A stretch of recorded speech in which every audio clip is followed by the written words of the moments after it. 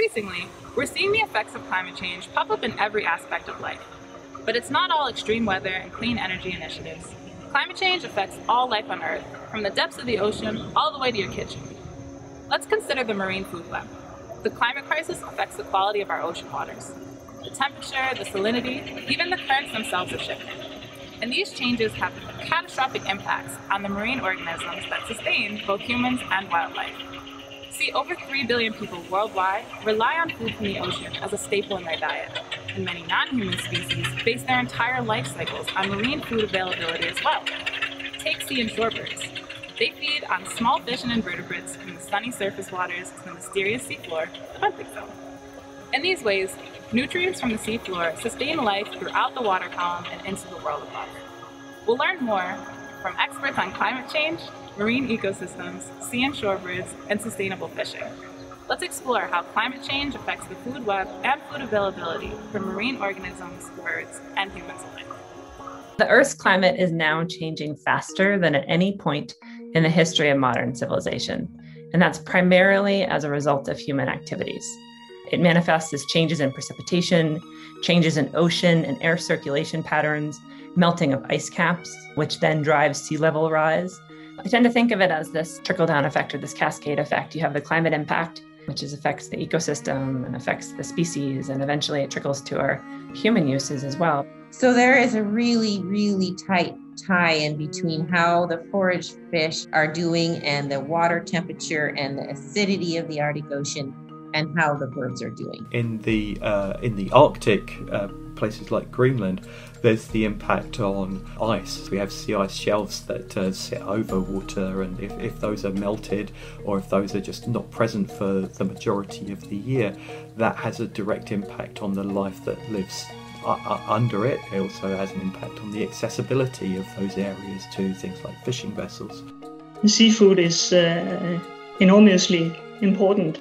Fisheries is a very, very large industry, and I think on a global scale, if we didn't have fishery, there would be a severe lack of food in many places. In terms of warming in the Arctic, we are seeing, an increase in extreme temperatures that can push some species to their limits. So we have seen, areas of large die-offs, but then, there's also a question of can and will those fish move elsewhere. When a changing habitat forces a species to move, this creates a ripple effect felt across the food web. Many marine organisms are adapted to a particular temperature range. They're kind of like they're in their Goldilocks zone. This temperature is just right for us. As the temperature changes, these things that are kind of living on the seabed find, or actually anywhere else in the sea, find that the water temperature isn't right for them. And the kind of classic response is that they stop living in the areas that's become too hot, and they migrate to areas that's more in their core temperature zone. And we've seen that, and that's been recorded for lots and lots of different organisms all over the ocean. The benthic area, the area kind of just above the seabed, is a really important part of marine systems. There are lots of animals that live on or even under the seabed. They kind of burrow in, or they sit on top of the seabed. And these can create a lot of diverse, from my perspective, very interesting and beautiful habitats. Animals move up and down in the water column. They kind of move to access food, and then they move down to maybe get some shelter. Common eiders and also king eiders are marine birds, and they spend almost 95% of their life at sea, completely away from the coastline.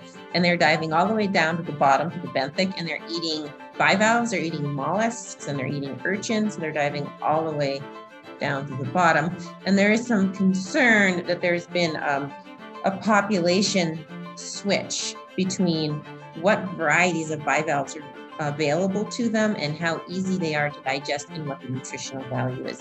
There is a ton of concern about forage fish in northern Alaska, because we have these very big seabird colonies such as puffins, and there are fulmars, and there are mirrors, and they feed on forage fish. And that's like little fish, about this big usually. The problem is with the warming ocean, especially what has been called the blob in the North Pacific, is driving those fish too deep for the birds to die. And so there has been total colony failure, colony collapse, tons and tons of dead seabirds washing up on the shores in Alaska. So how the birds fit into the Arctic food web is going to differ depending on which species of bird we're talking about, since some of them are eating things like bivalves and some of them are eating fish. Humans are definitely fitting into this food web. So there's this kind of natural link between the seabed and higher up in the water column. These habitats, they can be important nurseries for lots of species, including commercially fish and crustaceans. In Greenland, where I work, the two biggest fisheries are for the cold water prawn, which live on the seabed, and the Greenland halibut also live on the seabed. So we are directly linked to this food chain because we're catching those shrimp and those halibut and eating them. So the cold water prawns and the Greenland halibut, these are the two major fisheries in Greenland. The change that's been most obvious during the last 5 or 10 years has been the cold water prawn stock in West Greenland. The prawns have been moving north towards colder waters. So the fishery has also, of course, changed location according to the weather.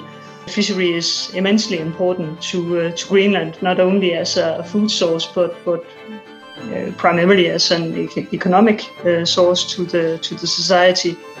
Approximately 90% of the national income in Greenland come from fisheries. WCS and ZSL scientists are working hard to study the trophic levels of the marine food web and understand how to best sustain it. We really try and identify gaps in knowledge, and so that we can provide the best possible data and information to managers. And I really think that we do that. So the decision makers can say, well, these shorebirds are endangered and they prefer this type of habitat. They breed in these areas. This is a particularly sensitive time. We should avoid this area during this time period. We are documenting life on the seabed around Greenland by doing deep sea camera surveys. And we're doing that so that we can assess the impact of activities such as trawling on the seabed, and so that we can then provide that information to relevant authorities and fishing organisations to essentially allow them to operate more sustainably. A sustainable fishery is your fishery is within the limits of the standard, and you don't cause any harm to the stock or to the surrounding environment or the seabed. The Marine Stewardship Council, that's the largest sustainability brand within the fishery industry, the MSC standard. That's what the sales departments at Polar Seafood and Royal Greenland, that's what the customers demand from them. Our scientists and researchers have identified the most fragile species and habitats across marine ecosystems and helped fisheries achieve greater sustainability. When times change, and that's how it's always is, some stocks go up and some stocks go down, and then they fluctuate again. But they have to be able to adapt also to, for example, climate change or new species or something like that. The more that we understand life on the seabed and the consequences of our actions are having, then the better placed we are to be able to manage them and preserve what we've got left. More understanding gives us a better tool set to be able to know what's effective and what's not effective in our strategies.